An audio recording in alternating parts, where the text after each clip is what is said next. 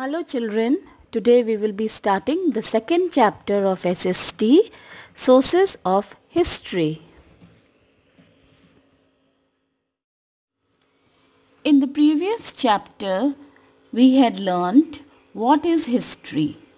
So now, we all know that the study of past events and life of the people in the past is called history.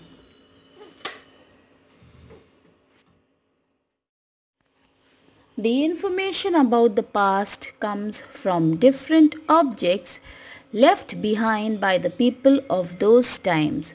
So children, the information that we get about the past, we get it through the objects that the people had used in the earlier times and have left those.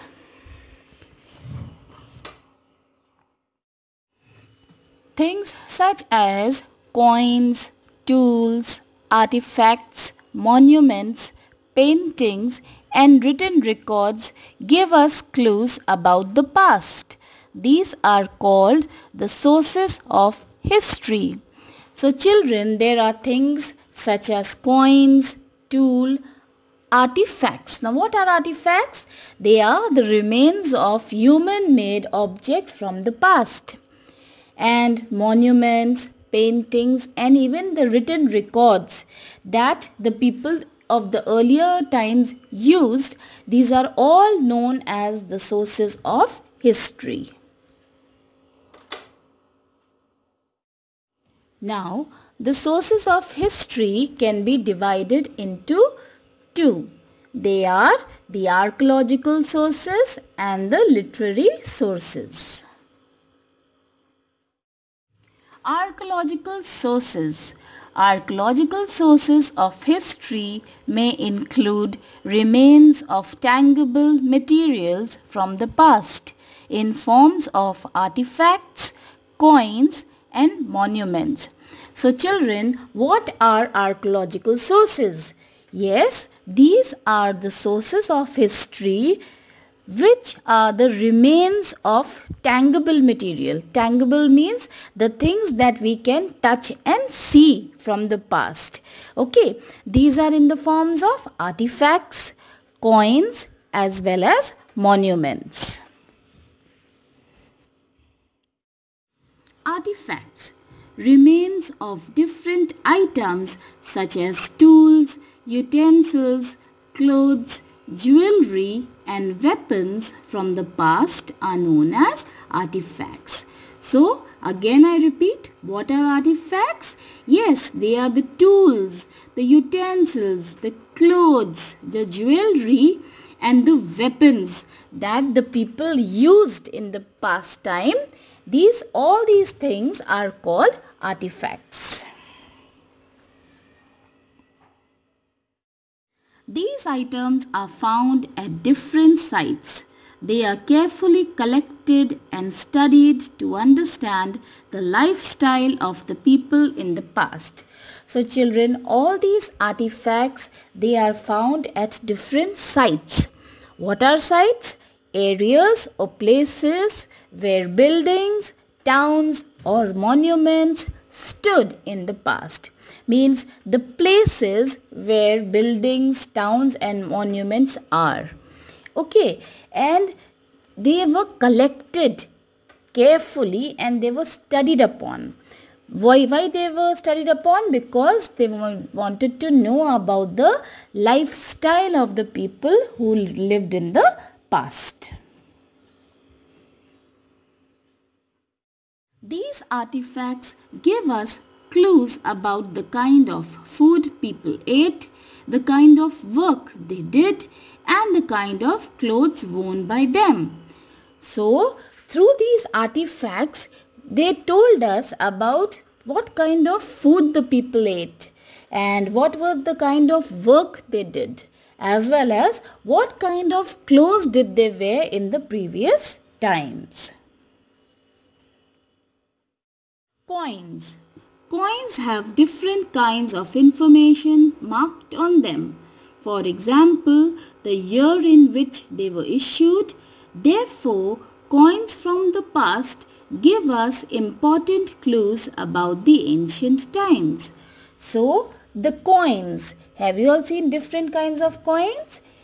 Yes, you might come across. You can ask your elders, your family members, your parents if they have any old coins to show you all.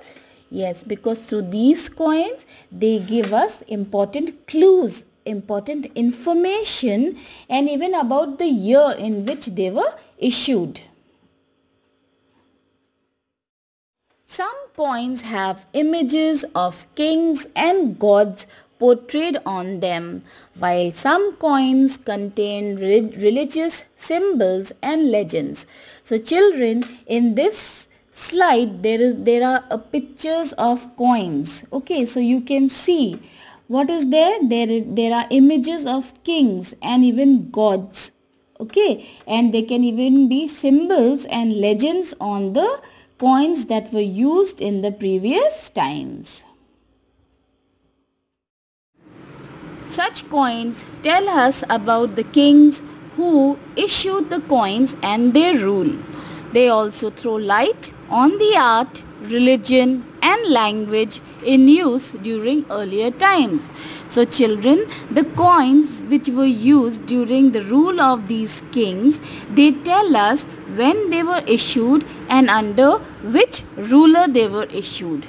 And they also tell us about what kind of art was used during that time, what kind of religion they followed, as well as the language used during the earlier times.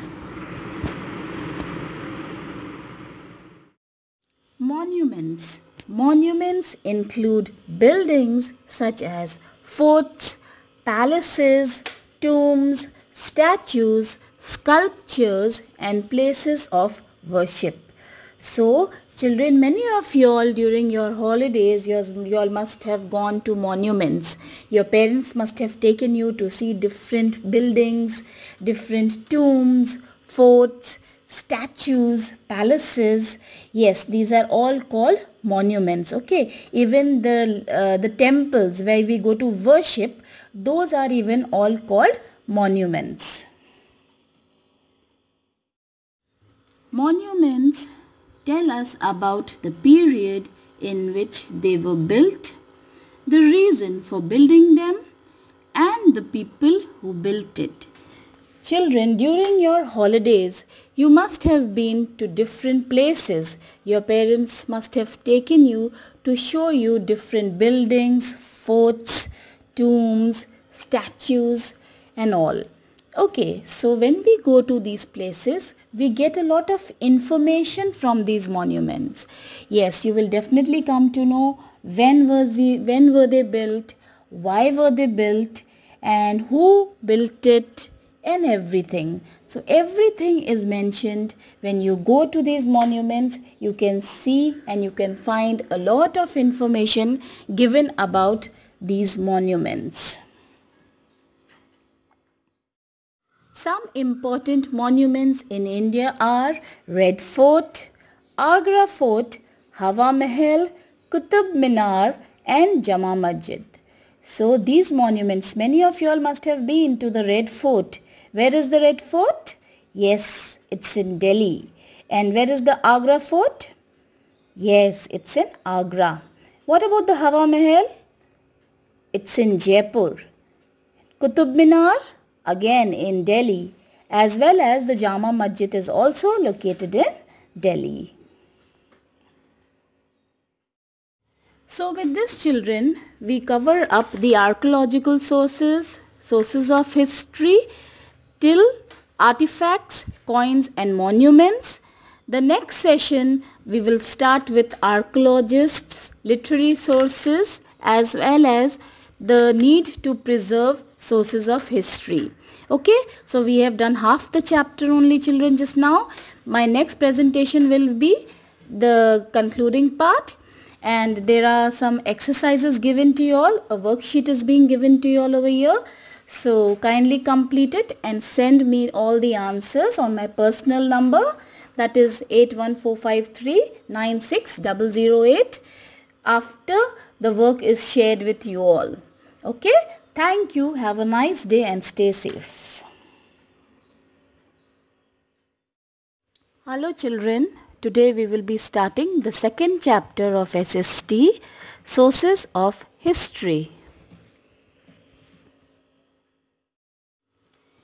In the previous chapter, we had learnt what is history.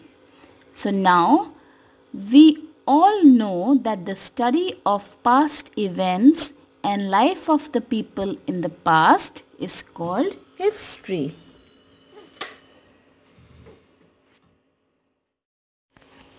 The information about the past comes